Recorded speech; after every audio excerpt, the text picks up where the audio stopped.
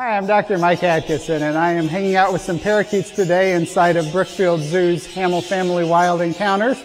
Our parakeet aviary is a very popular destination here at the zoo. Anybody that's been in here before knows what a wonderful experience it is to be able to get up close to these fascinating little birds and have the opportunity to feed them some seeds off of one of these seed sticks.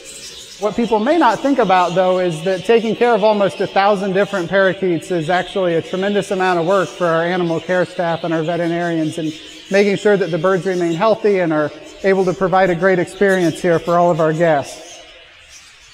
Our veterinary team relies very heavily on our animal care staff to provide the daily care for these animals. You'll notice that each one of them actually has an identification band on their leg, so we can tell exactly which bird it is.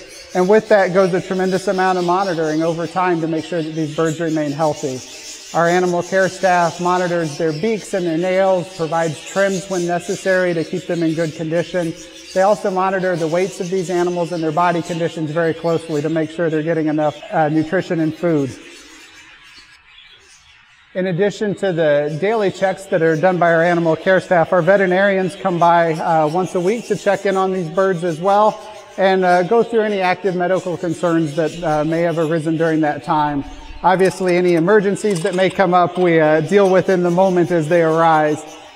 Another important aspect of maintaining the health of this group is that we have what we call a closed flock. So we don't add any new parakeets into the aviary without putting them through a substantial amount of testing to be sure that they're healthy and they're not going to bring any potential diseases or other concerns into our group that's already here. Part of that also means that we breed our own parakeets, so we've got some off-display areas that are a little bit quieter and behind the scenes from the public where we have animals paired up for breeding. And the offspring of those pairs actually then join the flock here in the aviary and are some of the birds that I'm working with right now. They are definitely some fascinating little birds and very fun to interact with. So the next time you're out here at the zoo, definitely be sure to stop by the Hamill Family Wild Encounters and come into our parakeet aviary and spend a few moments with these fun, interesting little birds.